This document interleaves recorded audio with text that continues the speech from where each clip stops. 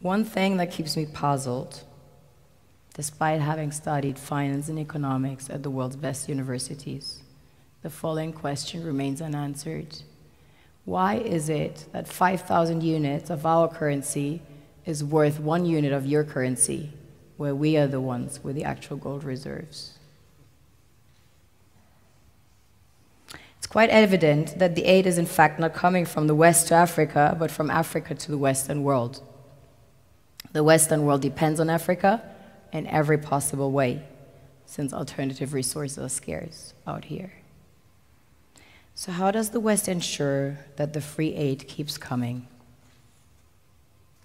By systematically destabilizing the wealthiest African nations and their systems, and all that backed by huge PR campaigns, leaving the entire world under the impression that Africa is poor and dying and merely surviving on the mercy of the West.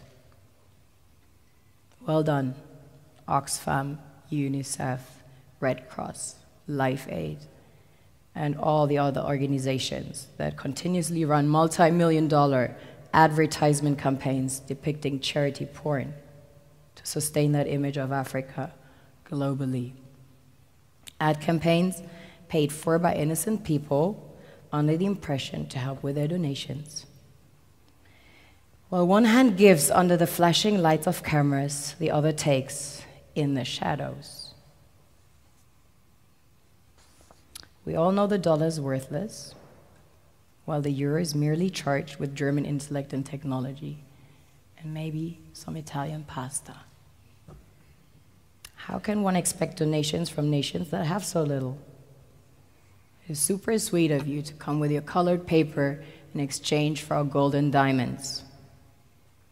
But instead, you should come empty-handed, filled with integrity and honor. We want to share with you our wealth and invite you to share with us. The perception is that a healthy and striving Africa would not disperse its resources as freely and cheaply, which is logical. Of course, it would instead sell its resources at world market prices, which in turn would destabilize and weaken Western economies, established on the post-colonial free meal system. Last year, the IMF reports that 6 out of 10 of the world's fastest growing economies are in Africa, measured by their GDP growth. The French Treasury, for example, is receiving about $500 billion year in, year out in foreign exchange reserves from African countries based on colonial debt they forced them to pay.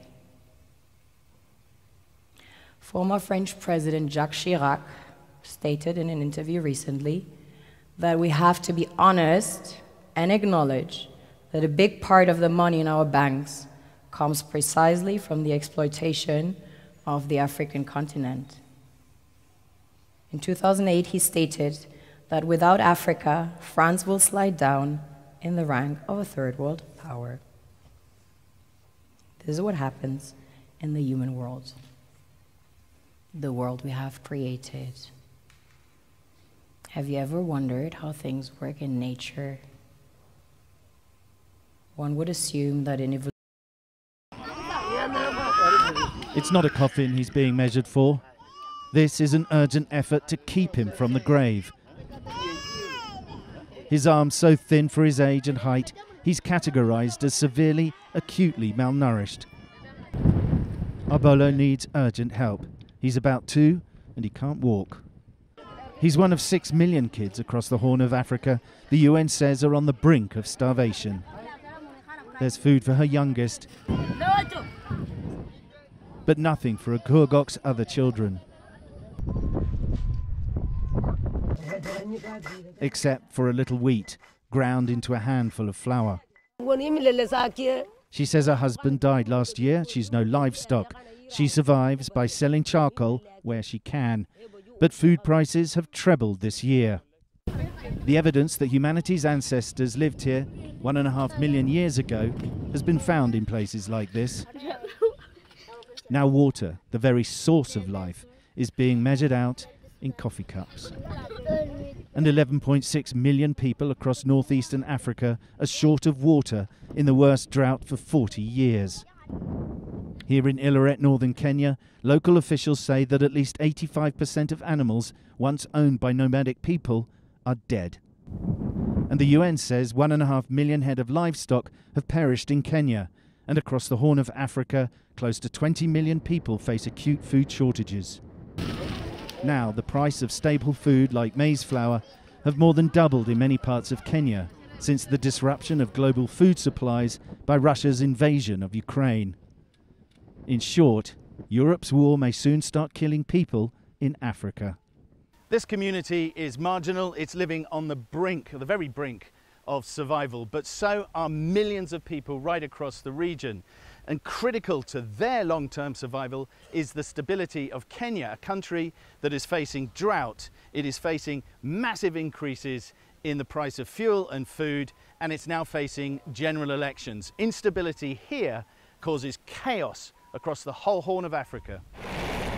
The increased banditry across the vast Marsabit County has led to dozens of murders and thousands of livestock lost in raids, and has now been met with military operations and a dawn-to-dusk curfew.